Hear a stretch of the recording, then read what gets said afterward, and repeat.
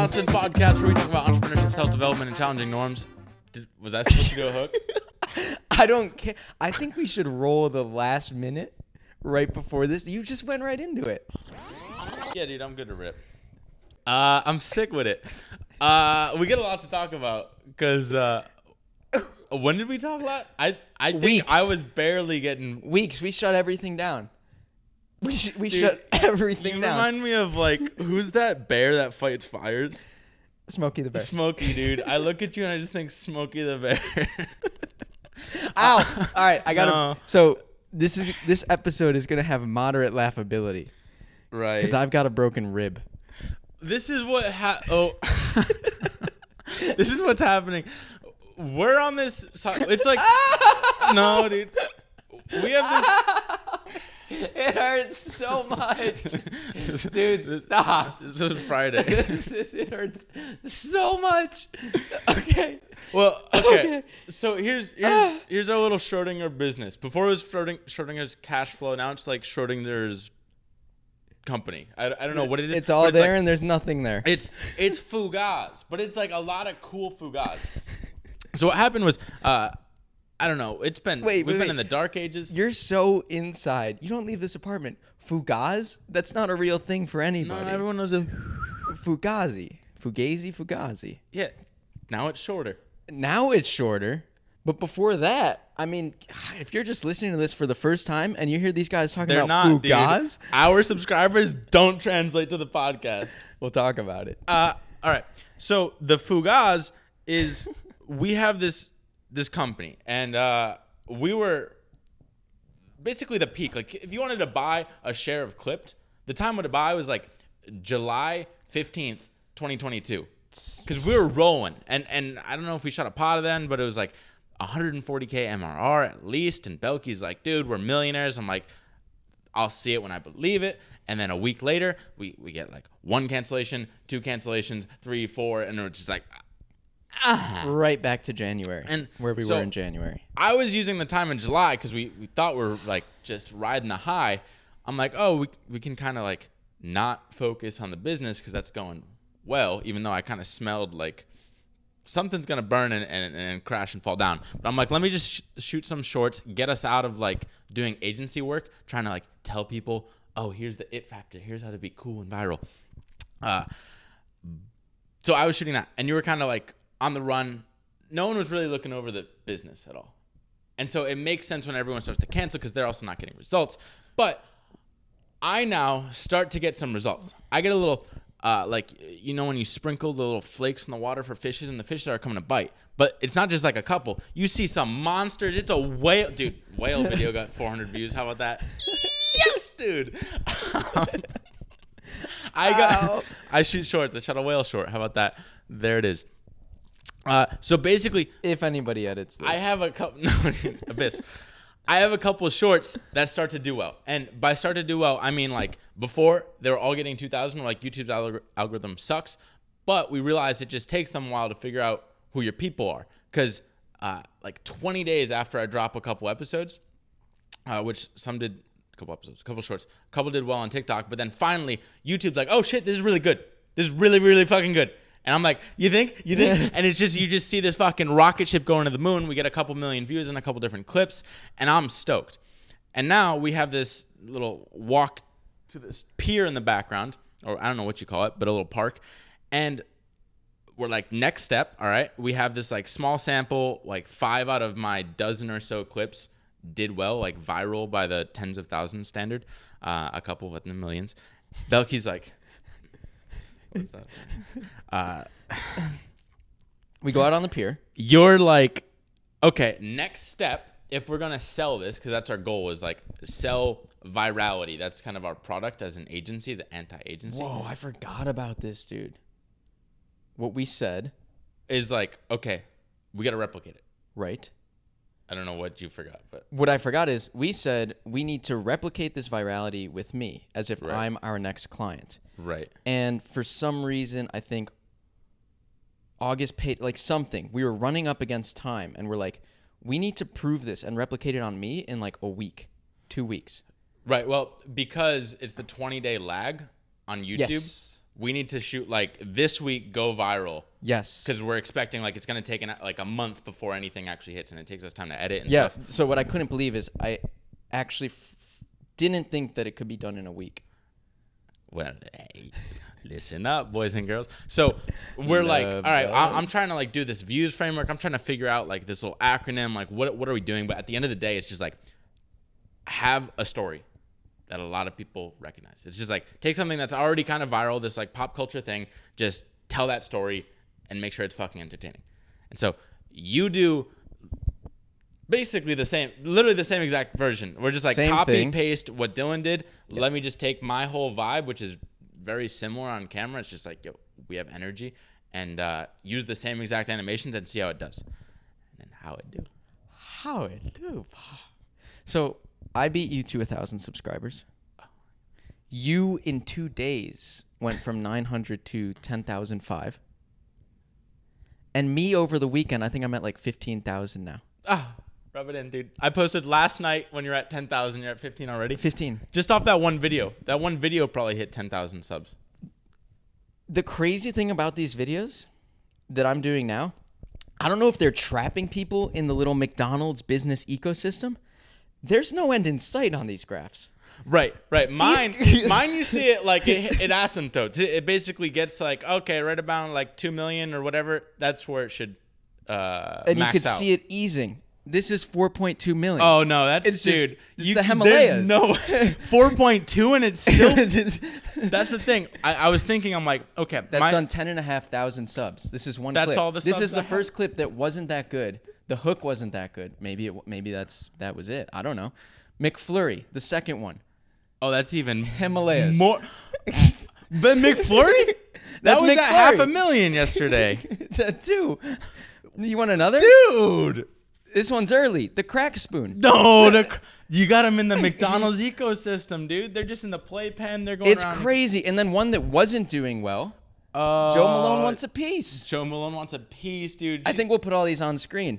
And then Craigslist. This is like my worst one. Craigslist wants in. Holy shit. This is why I'm addicted. It's heroin. That's the danger, because I don't know, we talked the other day and you were in here and you're just like refreshing every 2 minutes because it is a crack high. You're like, oh, I just got another 10,000. Like we put out so many clips that when we release one, we know the different tiers of the algorithm. Yeah. So we know, like, at first you got to get to 2,000 views. That's YouTube, and that's YouTube pushing your stuff. And if your watch time's not that great, it's gonna end there. But if in that first rush you get to 4,000 or 5,000, that's a good sign. And my biggest ones in the first hour got to 50,000, 100,000, if you remember that. So it's like, that's the crack high. It's like when you put it out, it's like, ooh, what are those first 10 minutes going to be? This is like the McDonald's being like the most recognizable brand in the world. So it's like, oh, if there's like an infinite TAM as an like total addressable market, like audience, everyone in the world is potential audience to watch that clip. Because like, I've eaten a hamburger before. How's that work? That's sick. And now it also makes me question. I'm like, for that clip, we had 2 awesome variations. One was awesome in the first half. Ooh. The other one was awesome in the second half. I'm like, what would it have been if we somehow spent like an extra day or 2 combining? Like, maybe it'd be a 10 million view clip. Whoa, right. So I'm like, with power laws, our whole iteration, like it's worth getting out 2 clips versus 1. I'm like, maybe it isn't. Mm-hmm. It's like, yeah, when you're talking about like a Cody Sanchez or Alex Hormozi, who basically always get like 20,000 views every single clip, it's like, yeah, just get to 80% and put it out because it's going to get the same amount of views as another clip. It's like, now we're at the level where it's worth putting in that 80 to 100, assuming it's still objectively better. Like that, we knew the second half was objectively better, so we should have figured out a way to combine them. And we could have, and the reason I didn't is because of our principle. I was like, well, first of all, it was my first clip. I was like, just get it the fuck out the door. The first clip, And then it's like, well, it's not sustainable to have 2 editors smash their clips together in the long run. So I was like, just fuck it. We got to go with the better one. But I was thinking about that. It's like, yeah, with power laws, the second half of the other one was much stronger. So it's really freaking. And you saw this hook and you're like, that's it. Like, what the fuck was that hook? Like, that's not a good hook. And so it's just kind of confusing. It's like with power laws, everything matters, but also still everything we think is always wrong. It's like very confusing. So the hook, we'll play it like right now. Welcome to the Smart Nonsense Podcast, where we talk about entrepreneurship, self-development, and challenging norms. Was I supposed to do a hook? It just happens really fast, and I'm like, oh, the squirting, like you needed a little bit more context. But now I'm thinking about my whale clip, which I thought was just another banger clip. It's just like really interesting, and everyone knows about whales, so maybe do well. Still might, but it's basically like the worst performing video right now, and it might be because this is where it's like everyone who the fuck actually knows. No, but I think like I think the first couple thing. seconds it's just like me looking It's up quiet. at whales, and it's like confusing what's happening. You kind of need to just crack energy. It's like I got some more connections, but like going out to a club and trying to meet girls at night, like what you do during the day and meeting people, like talking normally like this, like, no, that doesn't work. It's like you got to be ADHD just fucking cracked out of your mind just for the first like 30 seconds, because that's what, for some reason, that energy just works. You can't come in and be like low energy. Same thing there. It's like, oh, I started with something and then it was just a lull. It's like It was a lull. There was no music, and you were like watching these whales. It was just enough time to swipe. right, and it's like the thing on screen isn't interesting enough. Well, Like it's kind hard of to tell. tell. Right. Because you've got these dark colored whales in dark blue water. So I caught it. You got to be kind of cracked out in a good way. I don't know. I'm just thinking because the sauce didn't even make sense. But It was just basically- the silence. It was just the silence. Right. Like, I think if there were music there, it would have worked. Right. The thing with girls is like, if you're talking and there's like awkward silence right at the beginning, she's like, awkward. Okay, I leave. Like awkward means flight. And same thing with scrolling. It's just like awkward. Like, what the fuck is this? I'm gone. So, so lesson learned. That, like, that's why it's The good to have the Renaissance winners man. and the losers, and you often lose or learn more from the losers. So all of these millions of views, thousands of subscribers, we'll see if they actually translate to a long form. We want to turn this into sort of drunk history for long form, at least for mine. Your vlogs we'll start to figure out. It's like now we're in like the Patty world where it's like, okay, how do we turn these short form into long form? Or do we just stay gas pedal in the short form and then we'll worry about the long form later once we have like 100,000, 1 million subs? It's like, I'm kind of in favor of that just because it's like less new variables in the situation. Yep. Just like double down on But what what's works. cool, I think kind of our moat, our edge that a lot of other people don't have is like when they're starting off as creators, they're editing their own shit. Right. So like we have the ability to launch. We could launch 6 shows at the same time. You know, it's like Right. all we do all day is shoot content. Versus maybe another person who's just getting started has to edit their own shorts. You can't actually do anything else. So Right. this is where it was like, in hindsight, it's nice that we have this agency that's just an engine, and we Right. can just tap into it in whatever capacity we need. Well, basically, if everyone were sold out right now, we'd have like around 5 or so free shorts editors, which if they could do 2 clips a week, then that's like whatever. It's literally like 5 clips each a week, which we want to do even more than that. So it's like, how do we turn this virality into something sustainable? Because as of right now, And monetizable, you know? Because like right, there's sustainable no... means yeah. monetizable in my mind, but also we don't want to burn out, which burnout can come from like no other videos get 4 million views in 3 days. Oh, yeah. Like you don't have the 20-day thing too. It was just immediate with yours, which is crazy. the most. Which is also why you've been shooting content for years. So it's like YouTube probably trusts you more, and you're already at 1,000 subs. They're like, okay, this guy's probably putting out good stuff. Oh wait, he finally like figured out what. The other thing I think too is like my stuff is kind of in a niche, so they can recommend my stuff to people who have seen it. Versus like yours, it's like Good luck. you're making stuff that people really need to just follow you, because like a viewer who gets a bunch of whale and like Animal Planet videos is gonna get yours, but they're not also gonna get the airplane bombers. You know, like there's no synergy inside your Right. There's no community. the your niche. ecosystem The is just ecosystem. like Which is impressive that you can blow up on basically just random clips. well the right. That's why you're getting like multiple. I have one major clip that is now driving stuff to other related clips. Right. Right. And I've literally seen it play out. It's like they weren't doing anything, and now YouTube's like, oh, those are all we found where these clips need to go. It's the like people that watch How I Built This or something. Right. So we'll see. It's kind of an experiment. I'm taking the Vox angle, where Vox is just like, hey, whatever is just really interesting. Like I get a little bit more leeway in terms of I can find more interesting stories because there's no niche, but yours, like, it just works better within the ecosystem. So we'll see what happens. Regardless, it's fun, but how do we actually monetize this? Like, how do we make money off of virality? Our original idea was sell virality. So it's like, okay, we figured it out. We replicated it. We're going to teach you how to do the same. What we realized soon after talking to one of our mentors, like pseudo mentors, was, hey, agency, fine, like it's a hog. Like he runs this $10 million a year agency, and he's like, or he doesn't run it. He doesn't even run it. He has someone run it. They'll make a couple $1 million a year, but he's like, dude, it's a fucking lot, and it's like scaling beyond this level of 10 to 15 million a year is nearly impossible with an agency. So and just think about this: they have extremely low churn compared to us in the industry. It's 5%. Multiplied by 10 months, that means 60% of their clientele is churning every single year. That's just like, that's effectively everyone. Yeah. It's just always churning.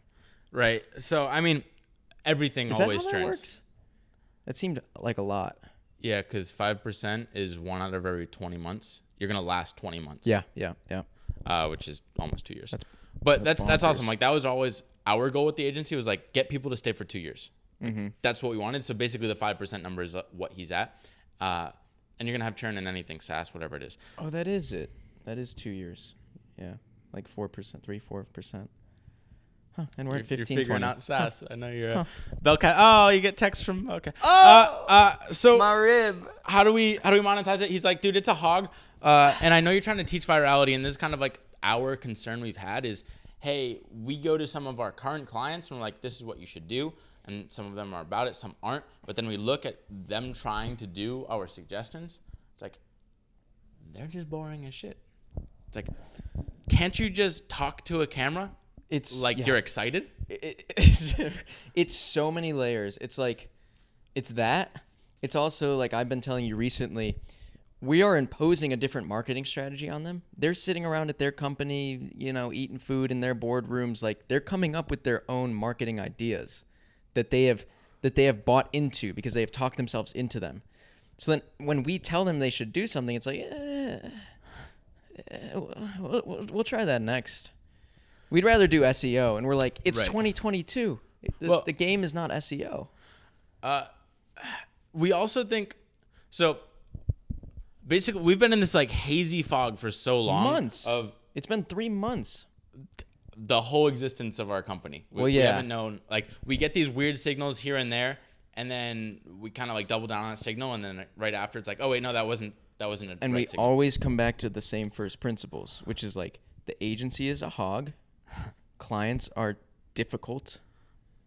It would be great if we could turn everything we're doing in on Clipped itself and become, like a Vox. Right. A media company like Vox, and just play by our own rules. And that was kind of my goal. I just didn't believe it was possible because we hadn't done it ourselves. And thanks to the Morning Brew guys that were like, hey, why aren't you going viral yourself? We're like, all right, we should fucking do it. Put some skin in the game. We actually do. So now we actually believe in ourselves. And we realized too with the agency, when we're trying to sell virality, there's this Alex Hormozy equation that's like, I don't know if it's called the value equation, what it is, but part of it is, what is the sacrifice and effort someone has to put in? Like, you want to lower the sacrifice other people have to do. And some of our friends that basically do a clipping of podcasts that we started out doing, they're reasonably successful from just, hey, here's my library of content, just turn it into stuff that goes viral. And they do a good job at that. But we didn't want to do that. Like, we're just not good at the like, we call it time cutting, like figuring out the stories and making sure it's punchy. That's not our specialty. It's so hard to control, right? And we're talking about power laws. It's like, if you cut a podcast clip and it's like 80% confusing, that like all the context isn't there because they didn't record it live. It's like, that's the difference between 3,000 views and 30 million. Right. So we're just like, that we can't play that game. It's just power laws, just like if you don't know the formula for success, if you don't know the difference between why this video will go viral and that won't, and we don't necessarily know 100%, but we can tell like a really bad one versus a really good one. If you can't tell, then just put out pure quantity. Like do the clip thing, and like it's probably in the right direction. Do what they're doing, but we understand it.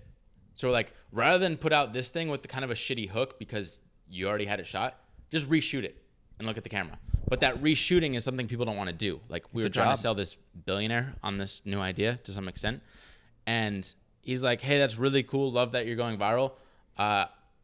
I don't really want to shoot more content. I'm just going to put a lot of money into this stuff, and it's kind of doing all right, I guess. Like, he just wants to dump money on the fire.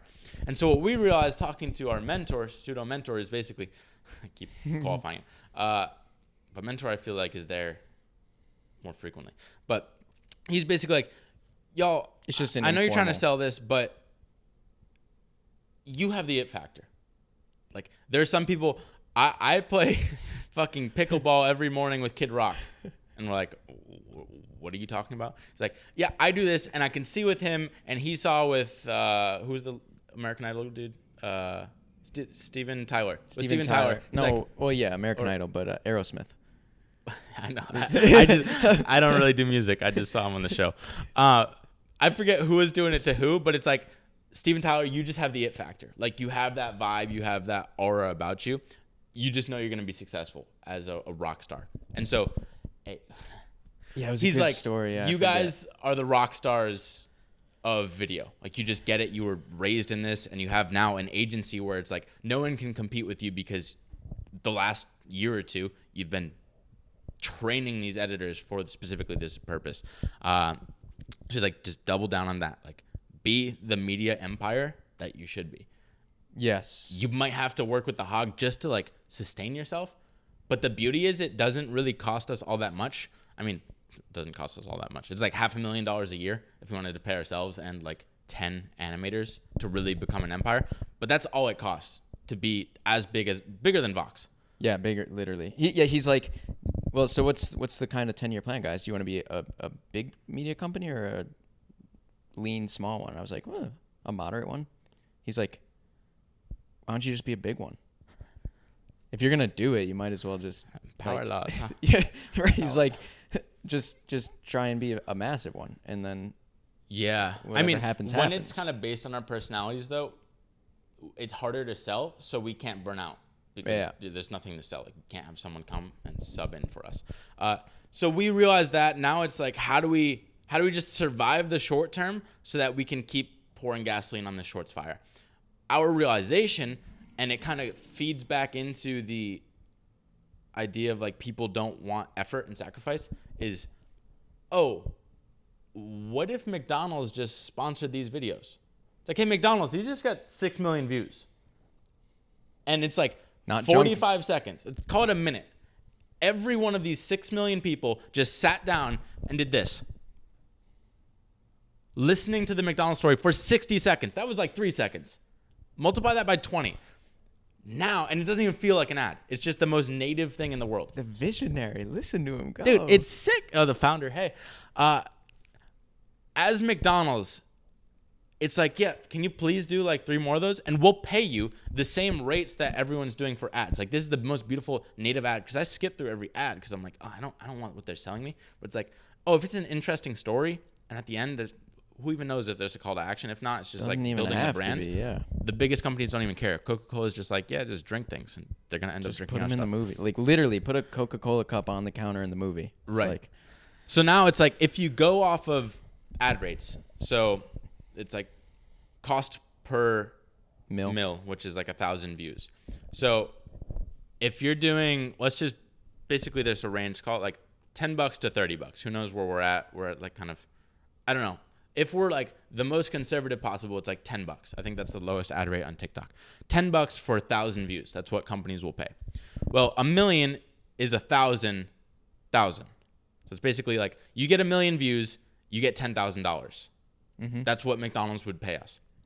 Now you get 6 million, you just got $60,000 off of something that took us 4 hours collectively to shoot, and then a couple days of editors, which basically cost us nothing. $60,000 at the low end. And then say it's a $30 per thousand. Now multiply it by 3. It's like $180,000 pure profit. Right. It's just like, oh my God. And that's something we do in an afternoon. What if we did for that? ourselves? That was fun. That, you know, I think like us working with the team is different than clients working with the team. It's just like we're like way more lax. I just think it's more fun. It's easier. Our style's goofy. We rip with the team. Yeah. So we're like, oh my God. Plus the idea that people would have to find other people like us within their companies is impossible. Because we're so rare, and hey, we're dope. We're so rare. It's like, why don't you guys just become the thing? Like, it's hard to find you, hard to find animators that you work well with. Like, we're not gonna find that within HubSpot. Well, what happened is I started doing what you were doing, right? And I sit down. At first, I had another job. Like, I run the company. I didn't even have time to do clips, which is what we do. So I was doing them bad. Then I sit down to do what you do, and it's like the research takes time. Right. The scripting takes specific knowledge. You need to be a director, a screenwriter, an editor, all in your head. And I turn to you, I'm like, clients can't do this. Right. There's no freaking way like Dharmesh, CTO of HubSpot, could do this. Right. And they don't want to do it. And they don't want to. It's a It's full like, work hey, day. we just have a shitload of money. Just you guys do the thing that people like, and we'll just pay you for that. So now I'm super excited, and we realize this. And plus, someone else hit us up this week. It's like, we're in this lull of we didn't know what to do. We're not going to make payroll this month. It's like, what the fuck? Then we get a text. It's like, hey, this company I work at, this startup that's going to the moon, they're like, they need a video for this new launch coming up. They want some small creators like you. Just saw you had millions of views. Can you do that for us? And we're going to pay you tens of thousands of dollars, like $30,000 plus. Granted, we'd have to go out to like San Francisco and do some stuff, but it's like, that's all profit for a weekend. And it's assuming like we can figure it out, but seeing the quality of videos that they were putting out already, I'm like, dude, we smoke everyone. Yeah. It's like, I'll put in one weekend a month in the short term, like true. In the longer term, we don't have to fly anywhere. We'll just do it in our living room and take a couple hours. But granted, not every video goes viral, but I think once we build the audience, then it's going to be a lot more consistent with what goes viral. So we see like, okay, we just got to do it ourselves. Just have fun doing it ourselves, and we can keep our own brand. We don't have to like do anything crazy, reinvent the wheel with every new client for a new style and like a new thing. Just like, this is the brand. This is how it looks. People love it. Literally. And just add whatever cool ideas you have. And they're almost sourcing the ideas. Like if McDonald's came to us, or like Southwest Airlines or HubSpot, whoever it is like, hey guys, here's what makes a really good story. What stories do you have that are like this? They feed us, and then boom, we just rip. So that's the goal. Plus, I don't know what we're going to do with it, but it's like also cool. It's just like a weird confluence of things. David Sachs links you up with Chamas' wife, and he's like, hey, Chamas' birthday is coming up. Can you make a video for us like in a day and a half? Hey, you know, but it's just interesting seeing the people at the top. They all just work off of referrals. Like this new tens of thousands of dollars gig is just from a referral, just because we know this person. And then those all lead. And the way I see it too is like, we didn't know if we wanted to be an agency in the sense, like in the way we currently are, where we're doing client work.